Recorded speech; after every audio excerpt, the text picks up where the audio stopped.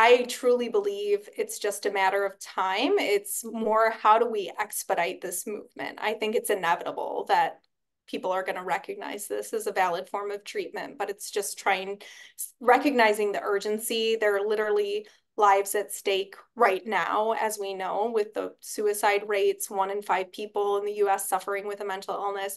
There's a lot of people who can't afford to wait. So I think we're just doing everything we can to figure out how to amplify this message and reach as many people as possible with hope as quickly as possible.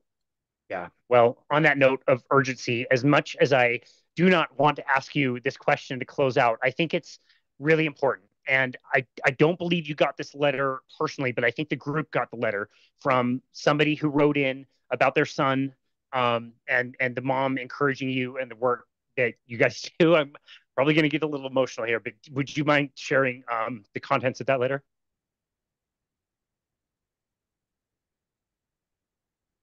Yeah, I get emotional every time I think about this as well. And actually, very soon, I'm going to meet with Julie King in Uh, person. We've connected virtually.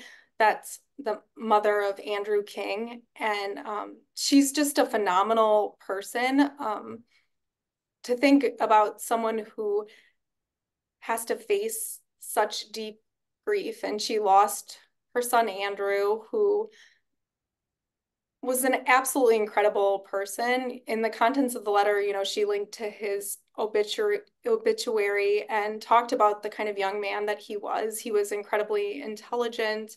He almost got a perfect score on his SATs, and he was a volunteer for Habitat for Humanity, the kind of person who just wanted to help others, a very sensitive person, was diagnosed with schizoaffective disorder. And I think the really tragic thing to me is that he had started on the path to do metabolic therapies, but couldn't, there's a whole thing that I cannot get into about all the way that his medication was mishandled and some of the medications that he was on.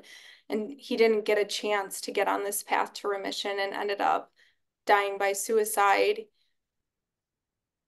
And I think what's so heartbreaking about it is, of course, for anybody to lose a loved one like that is a grief and pain you can't even imagine, the loss to his family, the incredible person that he was, but also all that he could have offered the world that's lost to us now, and that he could have had hope and he just didn't have the support in place. And I think it's just, he was so close, and I think in a few years, I'm going to do everything I can. I know Baszucki Group, Metabolic Mind, we're going to do everything we can.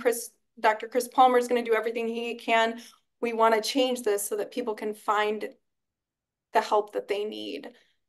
But he was a few, years behind in that, and it's too late.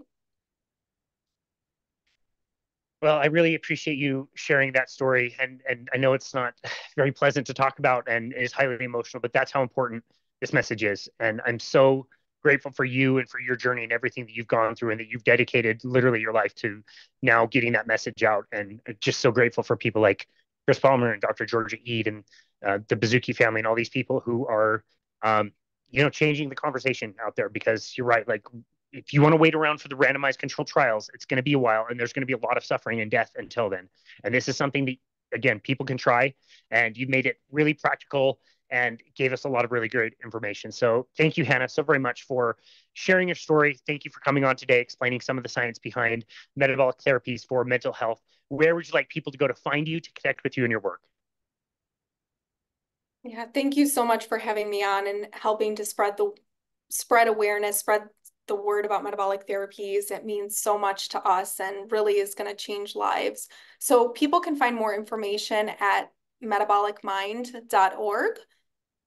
We have a lot of resources there for patients, families, and clinicians. And we actually just launched an updated website as well, which, if you're a fan of beautiful branding like I am, you'll like it because it's very fresh, rejuvenating light colors and feels very hopeful, just like our mission.